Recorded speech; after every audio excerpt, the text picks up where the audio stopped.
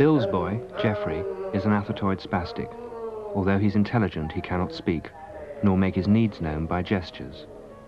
Geoffrey is imprisoned by his body, and such are the nature of his handicaps that he spends his life in the sunroom.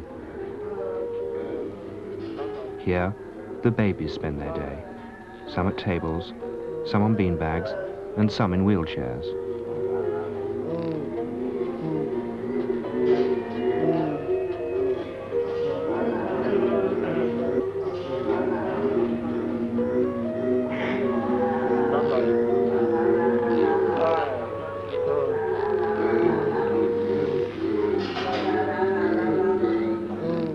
Terry Green has spent his 50 years totally dependent upon other people.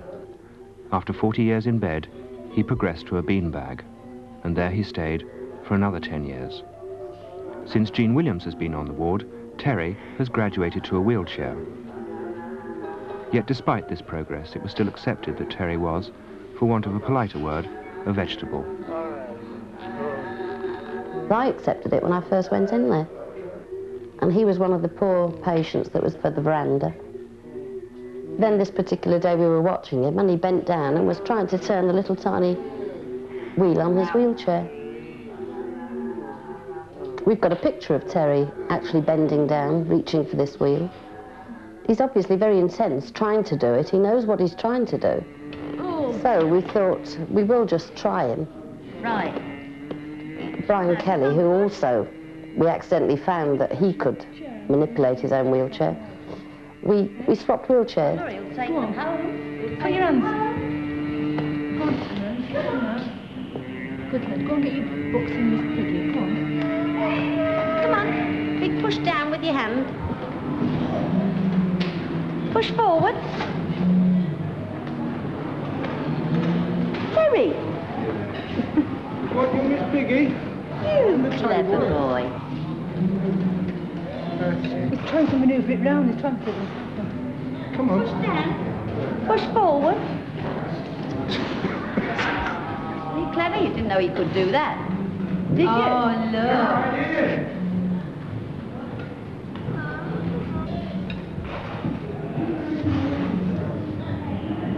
Clever boy. Good luck, Terence. Aren't you? Well. Where are you going to go now? Come on.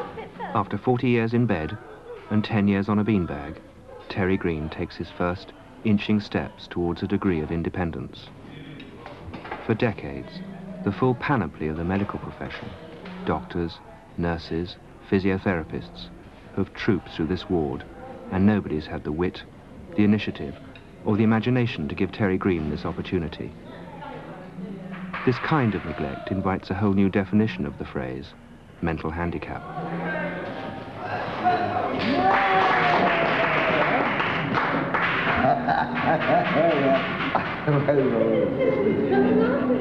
Two hours later, Terry was back in his own wheelchair, unable to reach the wheels.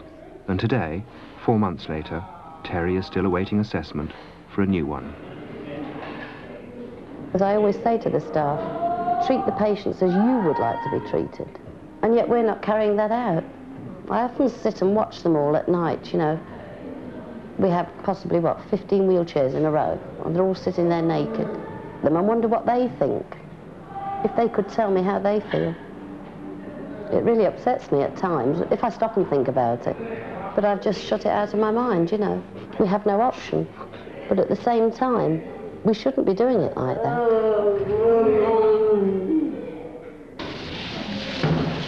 Listen to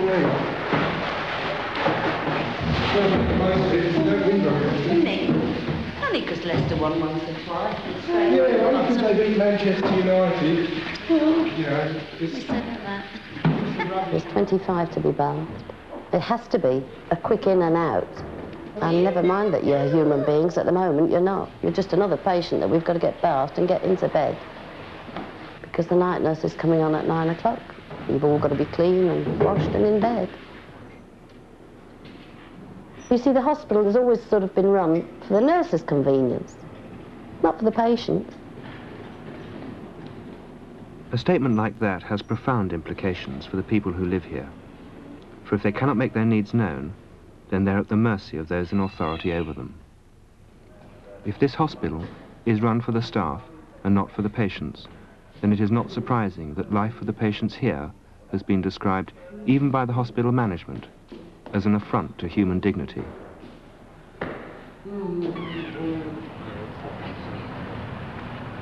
Yet the Department of Health have consistently maintained that there will always be a need for these hospitals to accommodate the most disabled people, those who need nursing and medical care and the special facilities of hospital care. One of the consequences of this policy is that most mental handicap hospitals have their children's and their adolescent wards, for yet another generation is growing up in these hospitals. In the following sequences filmed last year, we concentrate on the most severely handicapped of this new generation. Bath time at Greenacres, the children's ward at St Lawrence's. There are 3 staff on this evening to look after 28 children. 2 of the staff have been seconded from other wards and don't even know the children, and the one regular member of staff is a student nurse. 2 years ago, a child in this ward choked to death in just such a situation.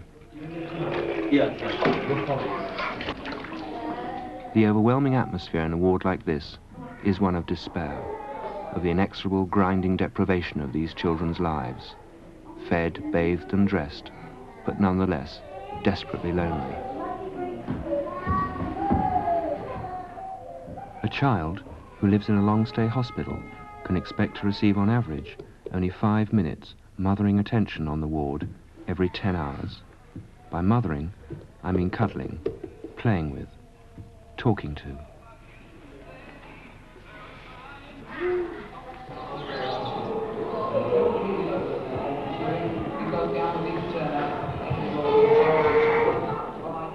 At 4 o'clock, after they've returned from school, these children are fed, bathed, powdered and dressed.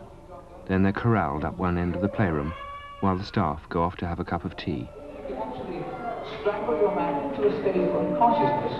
Then the game is over. We'll now be going live for boxing. The television blares. A blind child sits blankly, locked in a series of self-stimulatory gestures. And 2 more blind children cling to each other for comfort. Picking up the story now, at ringside is Reg Guthrie. Probably the highest compliment anybody can expect, because this local... It is difficult to understand what the DHSS mean by special facilities. And in a few years' time, this blind child, grasping for contact in an empty room, may well have given up and be sitting nodding in the adolescent ward.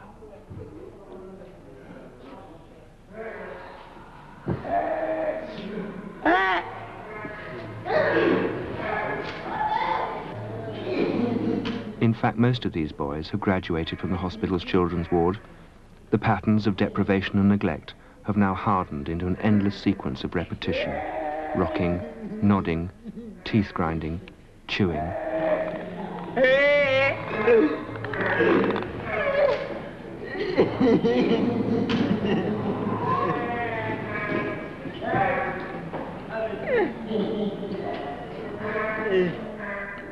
When we were there in autumn 1980, none of these boys went to school.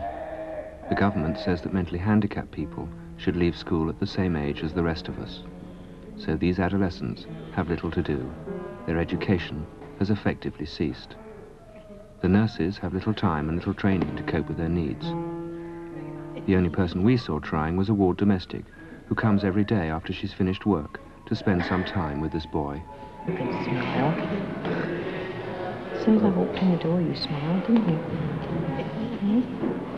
Come on, give us a smile. Jeremiah. Come on.